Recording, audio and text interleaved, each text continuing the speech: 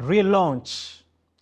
Greetings, and this is the day that the Lord has made. We are excited that you join us in this service today online to hear from God's word and to be encouraged as you continue to grow and follow Christ in your life. A few weeks ago, a friend of mine, a pastor in the city here, gave me an invitation to go fishing with him. So he woke me up very early in the morning, 5 a.m., for us to take on this trip. We arrived at the point where we were going to fish, but suddenly we started fishing. There were a number of people around doing their thing. We tried it all morning, and fortunately, as for me, I couldn't catch any fish on that day, even when I woke up very early in the morning. And my friend caught a number of fish, and on my way home, I started thinking how it must have felt for Peter trying to fish all night. It was frustrating for me for a few hours. For Peter, it was a lot worse. Simon is a fisherman whose name is changed to Peter after him encountering Jesus and being transformed by him. He was a great fisherman who understood the rules and the principles of the fishing business. He engaged in this business as his lifestyle. I actually assume that Peter was always on the fishing ground, using this business to pay his taxes, using the business to feed his family, and fishing in order to pay his tithes. This particular moment, the Bible says that Peter had fished all night and had caught nothing. Luke chapter 5, verses 1 to verses 7. One day, as Jesus was standing by the lake of Gennesaret, which is also known as the Sea of Galilee, people were crowding around him and listening to the word. He saw at the water's edge 2 boats left there by fishermen who were washing their nets. He got into one of the boats, the one belonging to Simon, and asked him to push him a little farther off the shore. Then he sat down and taught the people from the boat. When he had finished speaking, he said to Simon, "Put out into the deep water and let down the nets for a catch." Simon answered, "Master, we have worked hard all night and haven't caught anything. But because you say so, I will let down the nets." When they had done so, they caught such a large number of fish, and their nets began to break. So they signaled their partners in the other boat to come and help them, and they came and filled their boat so full that they began to sink. This morning, as I was thinking about this, I realized that a number of things that we can share from this passage. But today, we will focus on a few of them. The Bible says in verses 1 and verses 2 that meanwhile, as Jesus was preaching, many people were pushing on close to him. They were drawing closer to him to hear as he was preaching the gospel. And around this time, at the edge of the water, there were 2 boats, empty, ready to be used, and the fishermen were washing their nets. At this particular moment, Jesus decides to interrupt Peter by demanding or asking for his boat. And at this time, Jesus uses Peter's boat as a pulpit as he was preaching at the edge of the Sea of Galilee.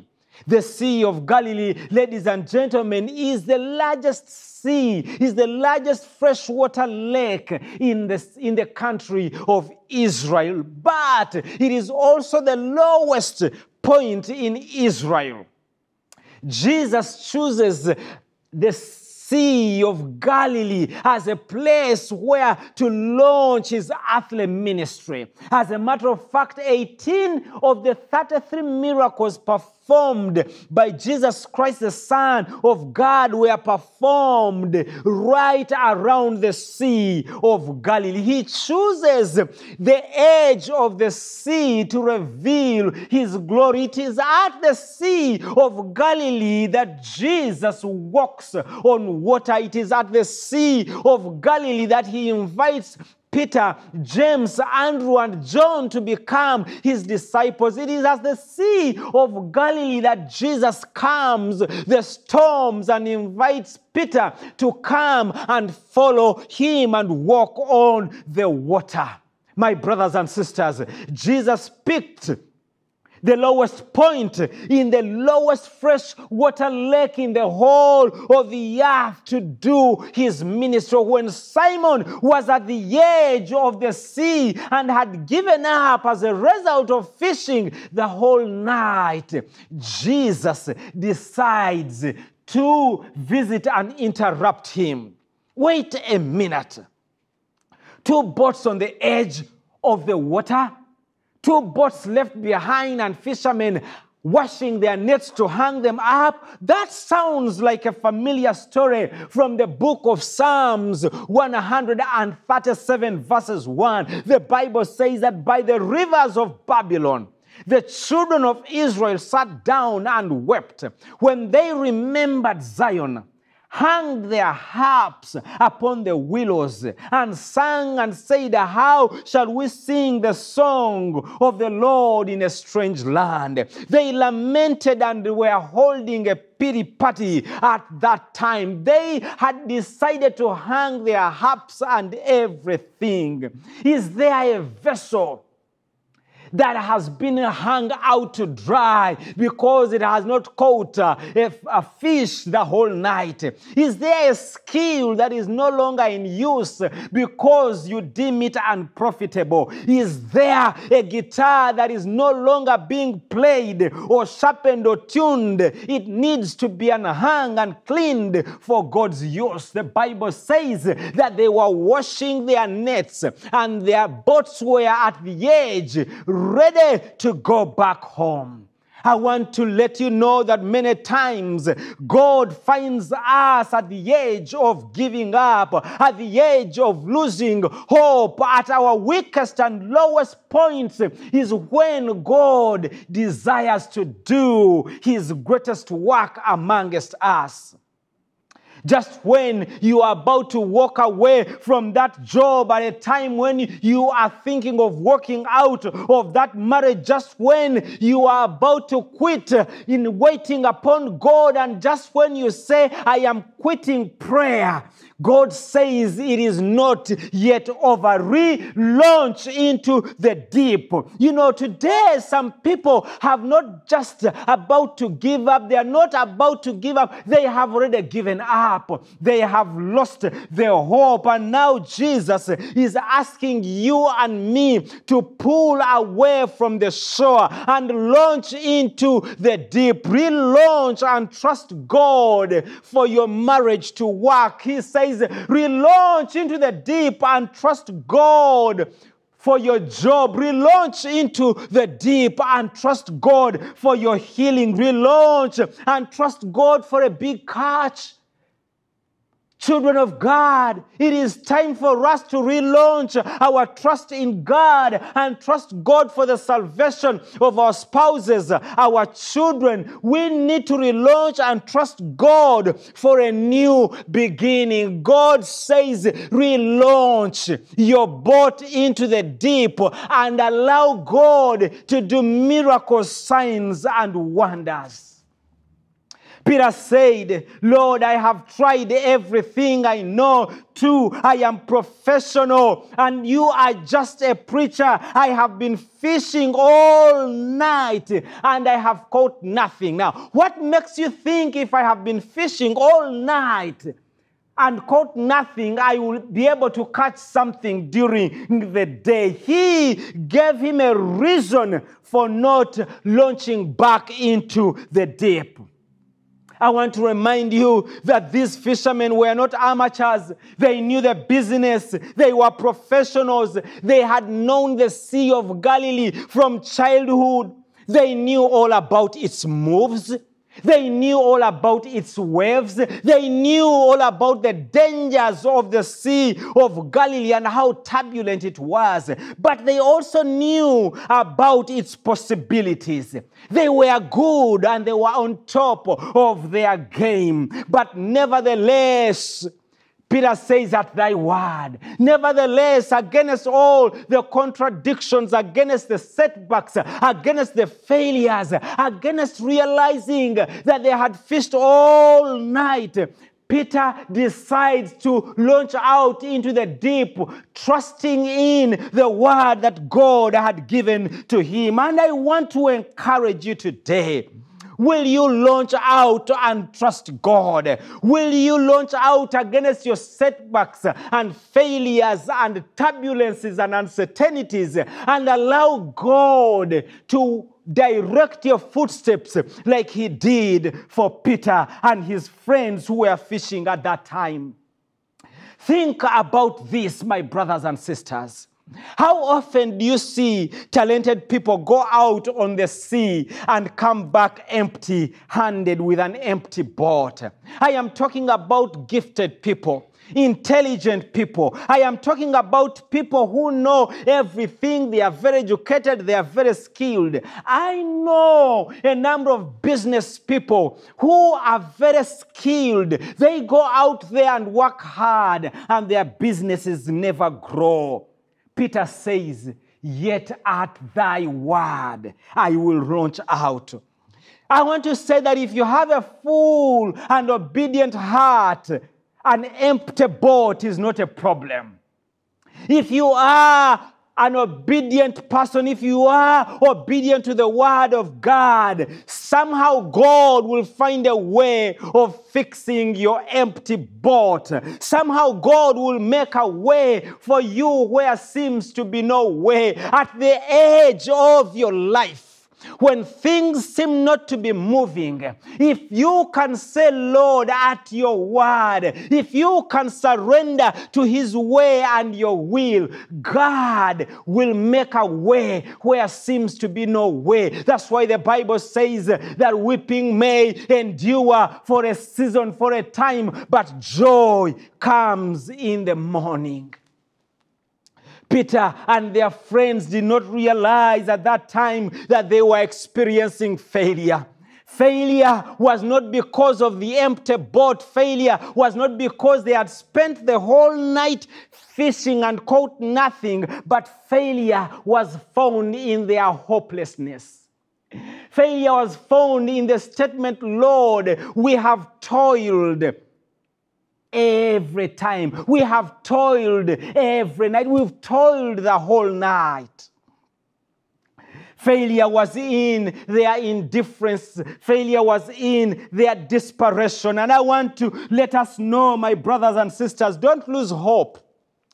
Life might have pushed you on the edge of the sea, but don't lose hope. Life might have oppressed you and messed with you, but don't allow it to take away your hope. Our hope is found in nothing less than Jesus Christ and his blood and righteousness. We dare not trust the sweetest frame, but I wholly want us to trust in Jesus' name. I know you have been through storms and waves and uncertainties of the day, but hold on to your hope. Hold on to Christ Jesus, because he knows what you are going through. Nothing can crush someone like discouragement. Discouragement steals the joy from your heart. It snatches the spring from your steps. It takes the smile from your face. It removes the sparkle from your eyes. Discouragement blows out the candle of expectancy. It quenches the fire. It is a forerunner of defeat. And therefore, I want to encourage you to hope in the Lord and not be discouraged. Discouragement causes believers and Christians and people worldwide to pray the wrong prayers. Ask Moses at the time of his discouragement in Numbers chapter 11 verses 5. He prayed that he would die. Elijah in 1 Kings chapter 19, he also prays that God should kill him. Job took it a notch higher when he says that I get discouraged. I wish if I had not been born. Many times our next blessings often happen at the places of our greatest frustration. And certainly the scene in Luke chapter 5 is a place of discouragement for Peter and his friends. Luke chapter 5 is a scene that proves that the eyes of the Lord are on you. The eyes of the Lord are on you. Verses 2, the Bible says that he saw at the water's edge 2 boats. Jesus, amidst his preaching, amidst people crowding over to him and pushing towards him, he saw the 2 boats. He saw the fishermen washing their nets, ready to retire. He noticed that these fishermen had had a very long and bad night because they had caught nothing. And I want to tell you, ladies and gentlemen, that amidst the chaos, amidst the uncertainties created by the world news, amidst your failing health, amidst the wreckages that you go through, Jesus sees a life on the edge. His eyes are on the sparrow. His eyes are on the vulnerable. His eyes are on the needs of his people. Have faith and remember that the eyes of the Lord are on you. He says that I will never leave you nor forsake you. That the eyes of the Lord move to and fro all over the world, seeking him whose heart is perfectly committed to God. The eyes of the Lord in Luke chapter 5 are on men and women who are on the edge. Luke chapter 5 is a call for our lives to launch into the deep. The Bible says that he let down his nets as soon as he had a command from the Lord. And as soon as the nets hit the ground, that God who is God beneath the waters and God above the waters, that God who is God in heaven and God on earth, that God, the all-knowing God, the all-powerful God, the all-present help, made a miracle. As soon as Peter launched into the deep, the Bible says that his nets were filled with fish, that they began to crack. He called his neighbors and told them, come and help me. Church, we must stop limiting God. I believe that God can still reach out to this country.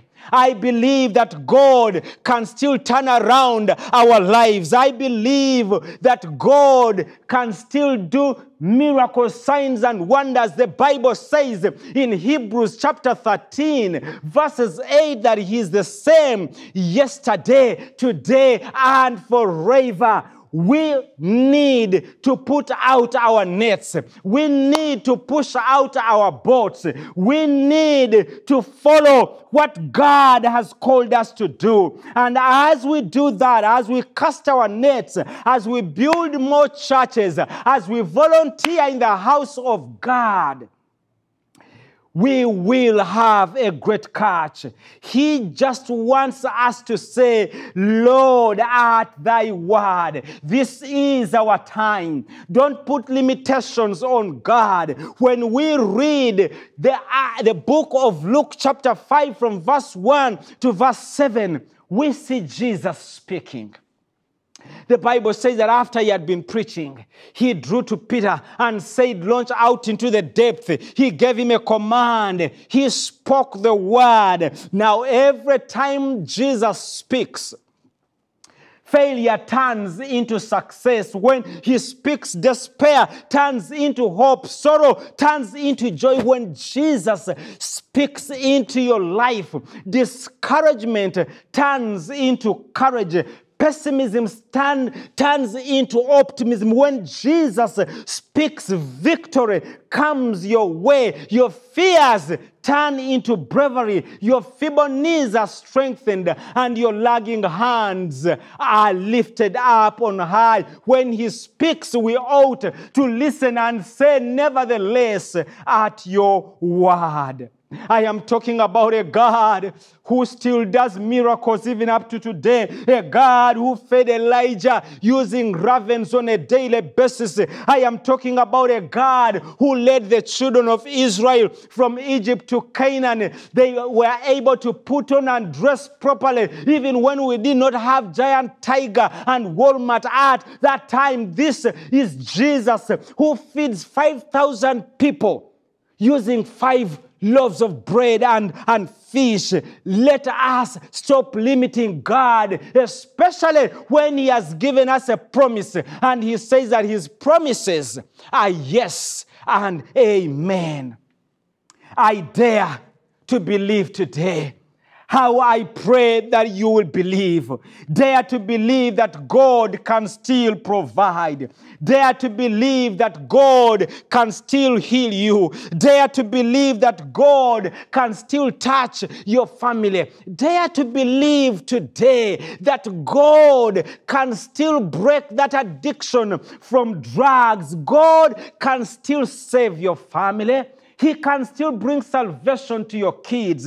We are at a time when God calls us to relaunch our faith and believe in him without limitations, because he's a God who loves us.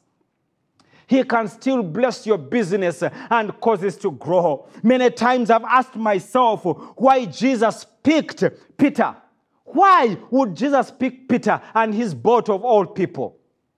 You know, in life, I have reasoned and said there are very many reasons why Jesus would not have chosen Peter. This guy called Peter was impulsive. He was a know-it-all. He was unstable. Actually, he was violent.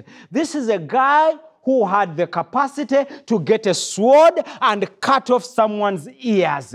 Even at that time, if you're choosing someone to partner with, someone to work with, you don't choose Peter. He was abusive. How do you cut off someone's ear? But you know, humanly speaking, at times, I think that when a time like that, when there was no Facebook, no Twitter, no Telegram, no Instagram, probably Jesus chose him because he was the guy who was at the edge and had a boat. But listen to this. He's not just chosen because he had a boat. He's chosen because this is a scripture. It is a passage that shows us how divine partnerships work. God partnering with his creation to create a transformation and create an environment of people to follow him. Jesus wanted a boat, and Peter had a boat. He wanted a partnership. You know, Jesus needs you. He needs your boat. He needs to walk through your weaknesses and challenges. Jesus is looking for a people from different backgrounds, from different nations, from different color, from different ethnicities, to be able to create a family. And you know, he calls us to partner together with him.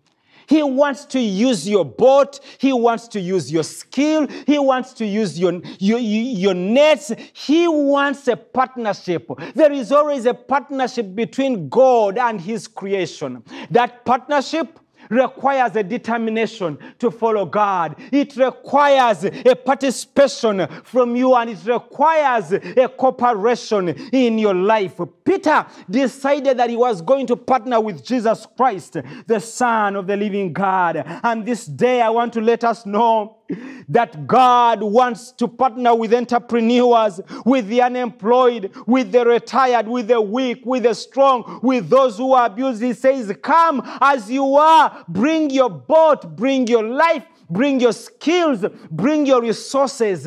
I want to work through you. There is a call to a divine partnership. I have gone, my brothers and sisters, from thinking that Jesus needed Peter's boat to realizing that Peter needed the blessing of Jesus on his boat. I have moved from realizing that maybe Jesus needed a boat, but Jesus had the capacity to walk on water. He didn't need that boat, but Peter needed that partnership, that blessing on his boat to be able to get a full catch.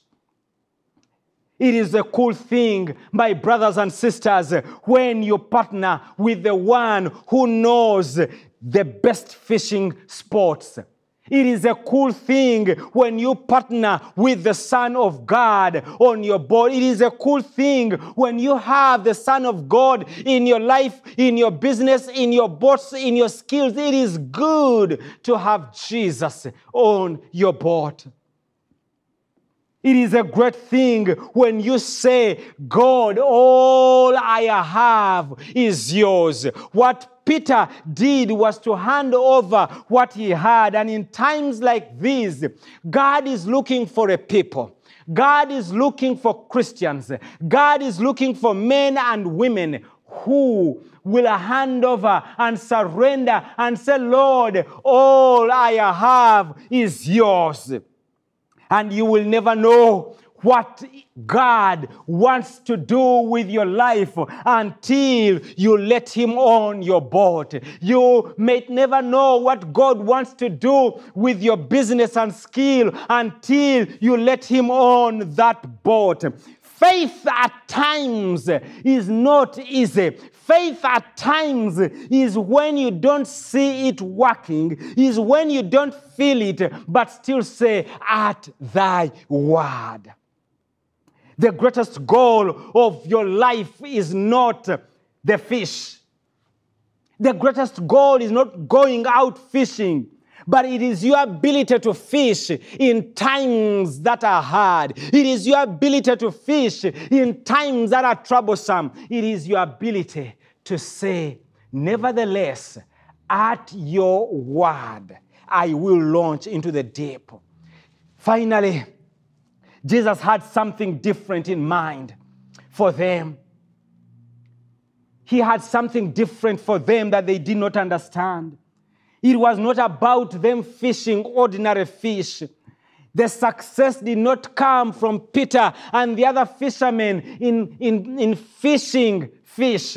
The success was going to come when he told them that I am calling you to be fishers of men, to be a people who will transform lives of other people, to be Christ's ambassadors, impacting generations for life. That was the point of success. You know, your thoughts are not God's thoughts. Your plans can never be the plans of God. All I pray and ask today is that you can say, nevertheless, at your word, because God wants to transform your life from just being fishermen, from being fishers of fish, to being fishers of men, to being channels of his blessing, to being channels of the gospel of our Lord Jesus Christ. Jesus is extending an invitation for you today, that as you live your life, as you walk along your life, why don't you invite him in your life and allow him in the boat of your life and allow him to take you from the edge of your hopelessness and take you into the depth where his presence leads you on, where there is a great catch, where there are no limitations of limiting what God can do in your life. If you're watching us today and you do not know the Lord Jesus Christ as your Lord and personal Savior, I want to encourage you to reach out to us. Send us an email, send us a message on Facebook or Twitter, and get to us. We will reach out to you. We will help you on this journey as you walk with God. You don't have to journey alone in this present life. May God bless you as you relaunch your life in the deep by trusting God like never before, by raising your faith faith in times of uncertainty and calling on God to move your heart and surrendering to Him and saying, Lord, all that I have is yours. May God bless you. May God be with you, and may God make His face to shine upon you. We love you, and we will be praying for you. Let's do something together. Life is better in community. So let me encourage you to reach out to us via the Connect card that you'll see in the description at the bottom of this video. That's your opportunity to just say hi. Let us know you're watching. Let us know how we can be praying for you.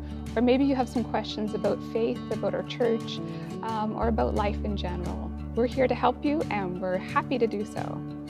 I'd also like to thank those who are faithfully giving. I can't express my thanks enough. We're able to continue ministry in our community and abroad so wonderfully because of your faithfulness of giving the Lord's tithes and your offerings. So to go above and beyond His tithes is just incredible. And so for those of you who want to come and visit us, please know that our service is a gift to you. We never ask for anything from our guests.